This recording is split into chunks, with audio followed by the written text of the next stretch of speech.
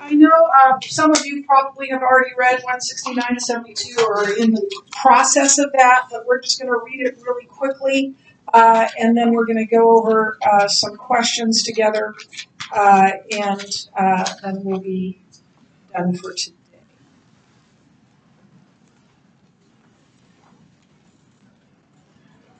So we're on page 169. And interesting title, is it not? Yeah. Okay. Yeah. Well, it'll all make sense. It all makes sense. So Mother Teresa versus Hitler. Everybody know who Mother Teresa was? Everybody got that? Anybody want to go? I'm not sure. She was a nun who spent most of her life. She became very famous, but who spent most of her life ministering to the outcasts in India, especially, and those who had leprosy. And she got close and personal with people with leprosy. One of my favorite stories to tell is about watching a biopic while she was still living. And she was in Israel when Israel and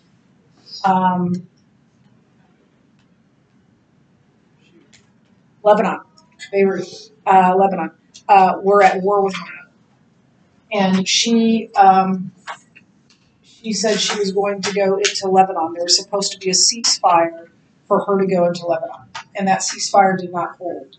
And she's having a conversation with a man that's kind of, I don't know, her helper or whatever, and says, "Mother, you cannot go into Lebanon. The ceasefire is not in place." And she said, "I'm going into Lebanon tomorrow."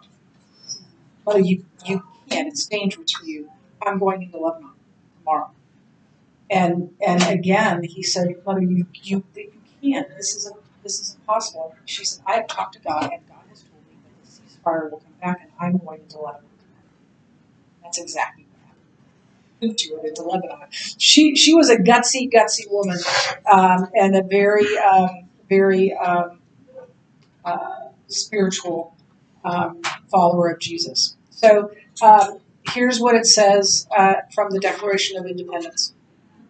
"We hold these truths to be self-evident that all men and women are created equal, and that they are endowed by their Creator with certain unalienable rights, that among these are life, liberty, and the pursuit of happiness." Is there a standard? My friend Dave and I were just finishing dinner at a dockside restaurant in Portland, Maine, when the conversation turned to religion. "I don't think one religion can be exclusively true," Dave said. "But it seems like you, Frank, have found a center. You have found something that's true for you, and I think that's great." Playing along with his premise that something can be true for one person and not for another, I asked Dave, "What's true for you? What makes life meaningful for you?" He said, "Making money and helping people." Now, Dave is a very successful businessman, so I pressed him a little bit more. I said, "Dave, I know CEOs who have reached the pinnacle of business success. They planned and achieved great things for their business life and have planned nothing and achieved little in their personal lives. They're now facing retirement and they're asking themselves, now what?" Dave agreed and added, "Yeah, I know that most of those CEOs have experienced nasty divorces, mostly because they ignored their families in pursuit of a buck. But I'm not like that. I will not sacrifice my family for money, and in my business, I want to help people as well." I commended him for his commitment to his family and his desire to help people. But questions still remain. Why should we be faithful to our families? Who said we should help people? Is helping people a universal moral obligation, or is it just true for you and not for me? And to what end should you help them? Financially, emotionally, physically, spiritually? I said, "Dave, if there's no objective standard, then life is nothing but a glorified monopoly game. You can acquire a lot of money and lots of property, but when the game is over, it's all going back in the box. Is that all life is all about? Is that what life is all about?" Uncomfortable with the direction of the conversation, Dave quickly changed the subject. but his sense that he ought to help people was correct. He just had no way of justifying it. Why did he think he should help people? Where did he get such an idea? And why do you and I deep down agree with him? Stop and marinate on that point for a minute. Aren't you just like Dave? Don't you have this deep-seated sense of obligation that we all ought to help people? We all do. Why? And why do most human beings seem to have the same intuitive sense that they ought to do good and shun evil? Behind the answers to those questions is more evidence for a theistic God. This evidence is not scientific. That's what we've seen in previous chapters, but moral in nature. Like the laws of logic and mathematics, this evidence is non-material, but it's just as real. The reason we believe we ought to do good rather than evil, the reason we, like Dave, believe we should help people, is because there's a moral law that has been written on our hearts. In other words, there is a prescription to do good that has been given to all of humanity. Some call this moral prescription conscience. Others call it nature's natural law. Still others, like our founding fathers, refer to it as nature's law. We refer to it as the moral law. But whatever you call it, the fact that a moral law standard has been prescribed on the minds of all human beings points to a moral law prescriber. Every prescription has a prescriber. The moral law is no different. Someone has to have given us these moral obligations. The moral law is our third argument for the existence of a theistic God, after the cosmological and the teleological arguments. So the cosmological is the argument for the beginning of the universe. The teleological argument is the argument of the design of the universe. And now we have this moral law, and it goes like this. 1, every law has a lawgiver. 2, there is a moral law. And 3, therefore, there is a moral lawgiver. If the first and second premises are true, then the conclusion necessarily follows. Of course, every law has a lawgiver. There can be no legislation unless there's a legislature. Moreover, if there are moral obligations, there must be someone to be obligated to. But is it really true that there is a moral law? Our founding fathers thought so. As Thomas Jefferson wrote in the Declaration of Independence, nature's law is self-evident.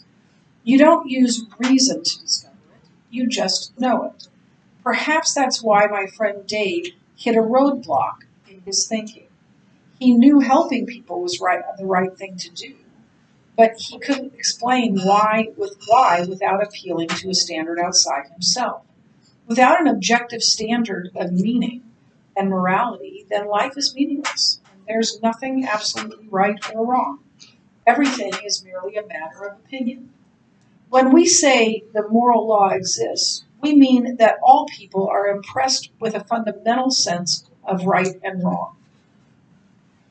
Everyone knows, for example, that love is superior to hate and courage is better than cowardice. University of Texas at Austin, Professor Jay, and you can figure it out, writes, everyone knows certain principles.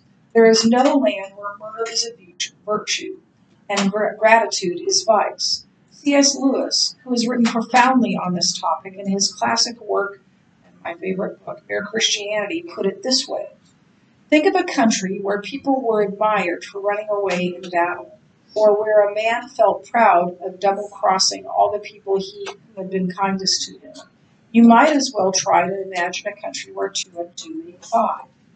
In other words, everyone knows there are absolute moral obligations. An absolute moral obligation is something that is binding on all people at all times and in all places. That's a good thing for you to remember, isn't it? Nobody is exempt from it.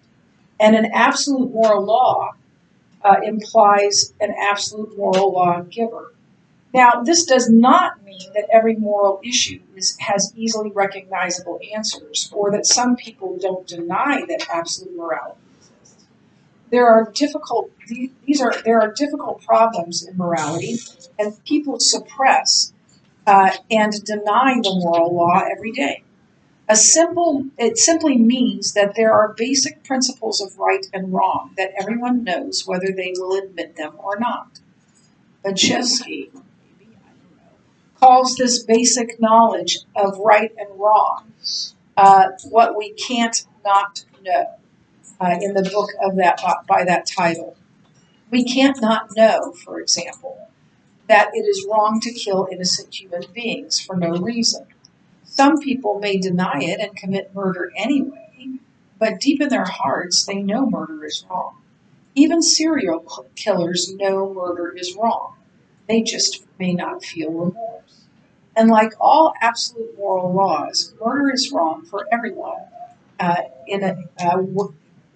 For every country. I'm sorry. Murder is wrong for everyone, everywhere, in America, India, Zimbabwe, and in every other country, now and forever.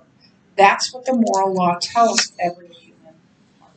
Okay, now we move into Little Atheist book. We're on page 50 and 51. We'll be on 51 and 52. So the main idea is the moral law is perhaps the greatest proof of the existence of a theistic God. It's hard to deny the fact that people know right from wrong, and that's absolute morality, and that absolute morality exists. So point 3 gives us these four bullet points. It is true that if a theistic God exists, this is evidenced by the beginning of the universe, the design of the universe, the design of life, and moral law. So, question number 1 says this.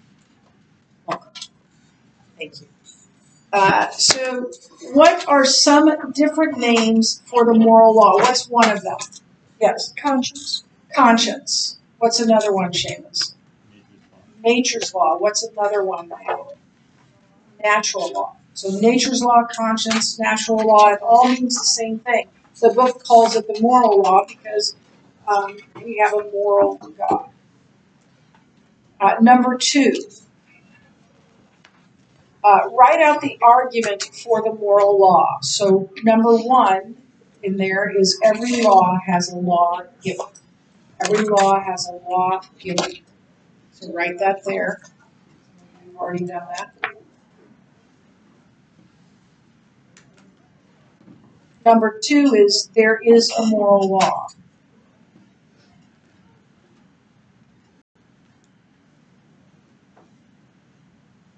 And what necessarily follows from that is therefore there is a moral law given. There's someone who has written on every heart the moral law. Yes? What about like the laws of physics, things that are intangible, that technically are true, but are verbally created by humans? So this has nothing to do with those kinds of laws. This has to do with morality. It doesn't have to do with science. It has to do with logic. Yeah, but the statement that every law has a law. That means physical laws. That means like a law, like the speed limits, or somebody made those speed limits. It's not talking about the laws of science. We're in the realm of law. No, I mean if a law that's just something that is just true is given a verbal explanation, it's called a law, right? So the law of morality is kind of like that. It's not really something tangible. Just like I can't really 2 + 2 is 4, right? And so if morality works the same way. Are you? I'm just asking. Oh yeah. Yeah, I'm going to let you answer, but that is a separate thing. It may be called a law, but it's not a law in the sense that this is a law. It's not a law in the sense that, like something that the president signs into legislation. But I would submit, yes, there's a lawgiver. God made that law of physics as well. But it's not. They're not in the same category. Okay. I think the difference is that's kind of like a law of science, right? That's the law of the universe. You can't break that, right? Right. The moral law you can break. Given laws you can break. And so it's talking about the kind of law like you can break it. It's not like it's not just there for us to find. We already know it. And that you can break it, right? So it has to be something that can be given in the first place. Yes. Yeah, but I think the laws of physics were given in creation. No, I mean like you can't really break the laws of physics. Oh no. But you can break the law, the moral law. So that's why there's a reason for a moral law. Because if there were no law, there would be no reason to overstep those boundaries. And hence they're in two different Right, they're in like, two different universes, maybe. I just wanted to So that's a really good thought. Really good thought. So fill in the blanks. So without an Objective standard. an objective standard of meaning, the morality, then life is meaningless. And there's nothing Absolutely right. or wrong. Yes. So there's nothing absolutely right or absolutely wrong. Everything is merely a matter of Opinion. Yep. But we don't live that way, right? We might say, well, that's just your opinion. But when people say that to us, we're like, and we're going to talk about that. How we know that people know that, like people who say there's no moral law. How do we know that that's not true? And we'll talk about that. Bullyism. No, that is not the answer. Oh wait. Okay, I'll give you a little spoiler alert. They may say, like they may cheat on a test and say that's not wrong because the teacher didn't tell us this question, so I didn't do it. But when someone does something to them, they understand it's wrong. Exactly. When it's done to them, they know. But when they do it, what the book is going to tell you is you can tell what people believe more by their reactions than their actions. I don't know the time. Like I don't know if you've ever cut someone off in traffic. I have, not intentionally, generally, but a person might be this like crazy driver that cuts people off in traffic all the time, and he's fine with it. How does he react when someone cuts him off? Ah, right? He knows it's wrong. Yes. A lot of the time, I feel like people's what they believe shows their reactions. A lot of the time, it's like you're not thinking about how you're reacting, right? Right.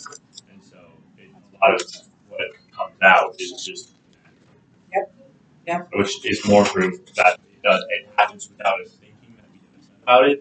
Right. That it's not just something that we thought about. It's actually something that's like known naturally. Yep. Absolutely. Okay, number 4.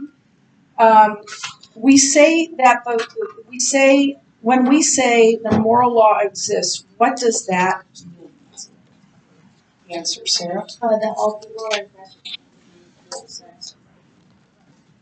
Everyone is. Everyone is. No matter what they've done, no matter who they are, everyone has a fundamental sense of right. It's why, when my son, I won't name names, would go steal food, he'd hide it, right? He wasn't gonna, because he knew he wasn't supposed to eat. I said, no, we're gonna have dinner in an hour, so don't. I thought you meant like from a restaurant or something. No. At home. So he knew. He's a little boy, and he knew he shouldn't do that. So it is impressed on anyone who has the ability to understand. Okay, that's it for today. And